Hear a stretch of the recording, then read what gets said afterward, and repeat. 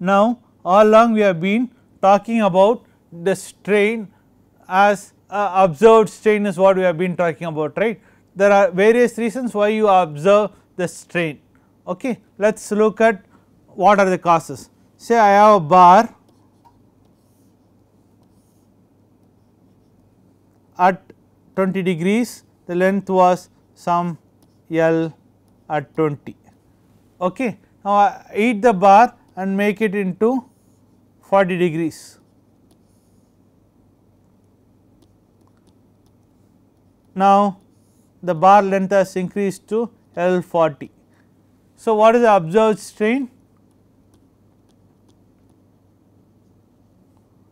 Observed strain would be L at 40 degrees minus L at 20 degrees divided by L at 20 degrees. So, there is some strain in this bar because it has expanded due to a thermal change, okay, change in temperature. So, does this mean there will be mechanical stresses induced in this bar? Does it mean there will be any stresses in this bar at 40 degrees? The answer is no, because the observed strain is a sum of the mechanical strain plus the thermal strain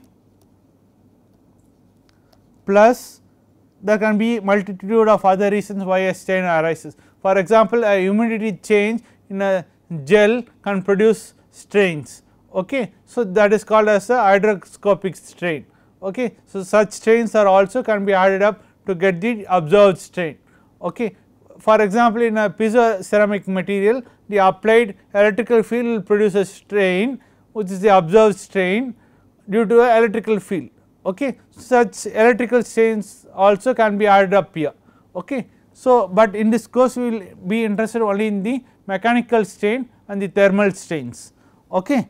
So, the observed strain is the sum of mechanical strain and thermal strain, and what enters the constitutive relation is only this mechanical strain should enter the constitutive relation. Okay. So, when I write sigma as lambda trace epsilon, I should write it as the mechanical strain and not the observed strain, mechanical strain. Okay. Because when I have other strains coming up due to other effects, I have to be specific on what is the strain that I am using the constitutive relation. Okay. So, it will be the mechanical strain that I have to use. Okay. Now, having understood that the observed strain is a sum of mechanical and thermal strains, let us look at different scenarios. First, let us look at what is the representation for thermal strain. Thermal strain is alpha delta theta into identity, or alpha is coefficient of thermal expansion.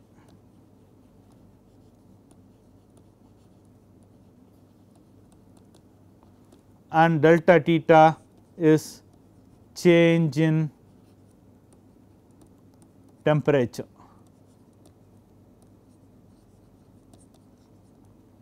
Okay. So, let us put this in the observed strain, and you will get the mechanical strain as epsilon observed minus alpha delta theta identity. Okay. Now, let us consider two cases. One case wherein I have a bar which is free to expand, okay, where I heat this bar up. I heat this bar up, what will happen? What will be the observed strain here? The observed strain would be alpha delta theta identity, if I assume that the expansion is isotropic and it is equal in all directions. Okay. So, the observed strain will be alpha delta theta identity. Okay. Now, what will be the mechanical strain then? Epsilon mechanical would be 0 from this expression here, okay, which means there is no mechanical stresses developed because of this heating of this bar. Okay. On the other hand, I take another bar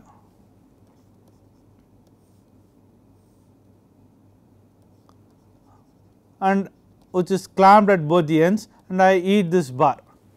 Okay. What will be the observed strain? Observed strain would be 0 in this case, but mechanical strain is minus alpha delta theta identity. Remember, this identity tensor means is 1 0 0 0 1 0 0 0 1. Okay. This minus alpha delta theta identity. So, what happens now? If I eat the bar, there is compressive stresses that are developed. So, the corresponding from this sigma mechanical stress would be 3 lambda alpha delta theta minus identity 2 mu minus alpha delta theta identity. And I substituted for this is epsilon mechanical, and trace of epsilon mechanical would be minus 3 alpha delta theta, which I used in here for the expression lambda trace epsilon identity.